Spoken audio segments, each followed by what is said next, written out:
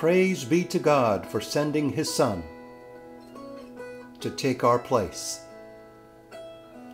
There is nothing we can do on our own to earn forgiveness.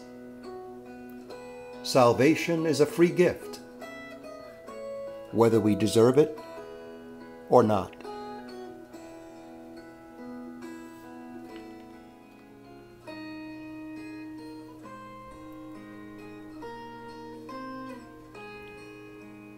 Hi, this is Noel Serrano with the Gala Lighthouse on this very special Good Friday.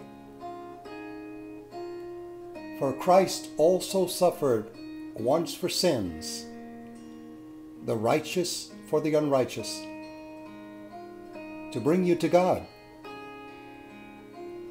He was put to death in the body, but made alive in the spirit.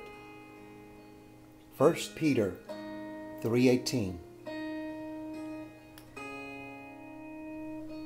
Why do we call Good Friday good? On Good Friday, we relive the crucifixion of our Lord and Savior.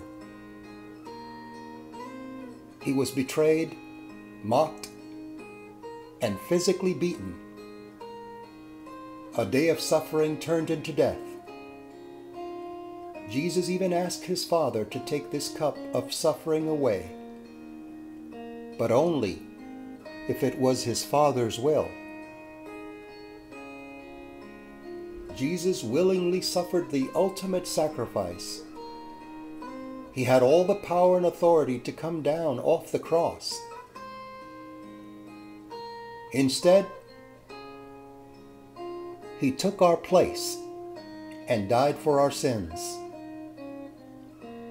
He conquered death so that we would know unmistakably that our hope is in Him. In our limited human thinking, it seems like more of a Black Friday than a Good Friday. As Christians, the day culminates God's plan. Our risen Christ, who was our substitute.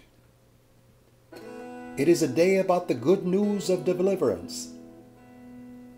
And as dark as it is, and appeared to be, the cross represents great suffering, but also God's forgiveness, righteousness, and peace. As 1 Peter 3:18 tells us, for Christ also suffered once for sins, the righteous for the unrighteous, to bring you to God. He was put to death in the body, but made alive in the spirit. Good Friday can only be good. This is Noel Serrano with the Gala Lighthouse. The following has been a presentation of the Gala Foundation.